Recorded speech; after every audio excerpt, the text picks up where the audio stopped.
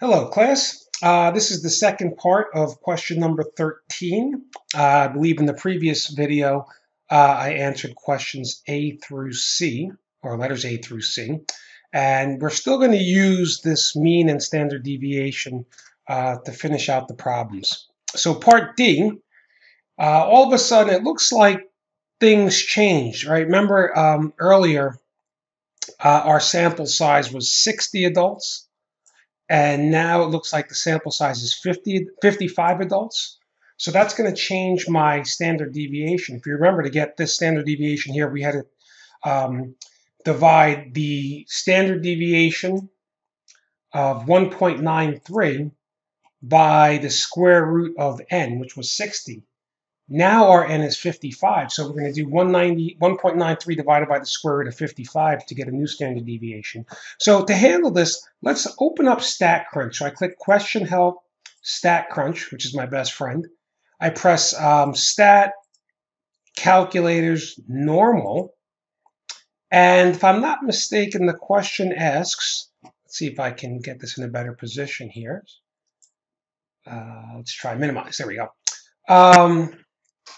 It says the likelihood of obtaining a sample mean 1.98 hours or less.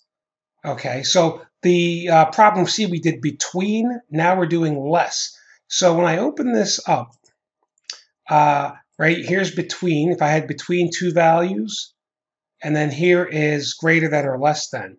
So I think it was 1.98. The mean was, hold on, let's see if I can find it. All right, the mean was this 1.98. So I'm going to, oh, there it is, 1.98. I'm having trouble with my mouse here. There we go.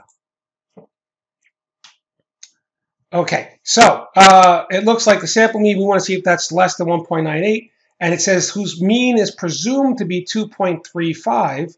So I'm going to enter 2.35 here, right? So the mean was given, that was 2.35. We want to know P, the probability being less than or equal to 1.98. The thing we're missing here is the standard deviation.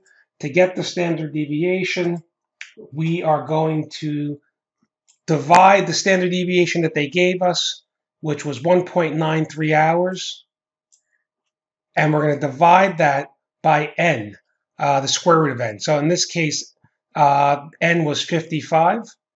So I do 1.93 divided by the square root of 55, and I'll press enter to get 0.260241. So I'm going to enter that into StatCrunch. Okay, here we go. And I'm going to enter that value in here, the 0.26024. I think we go 6 decimal places. And then I'm going to press compute. And again, this standard deviation came from the original standard deviation that they gave us, and we divided by the square root of n.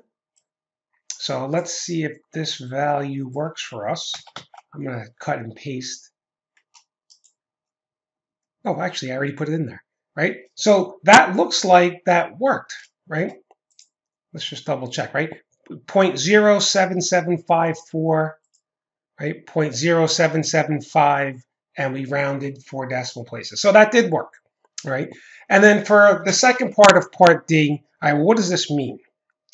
So if we took 1,000 random samples, the probability that it would be 1.98 or less, well, we have to multiply this number here by 1,000, and that would give you 1, 2, 3. It looks like 77.5, which roll round to 78.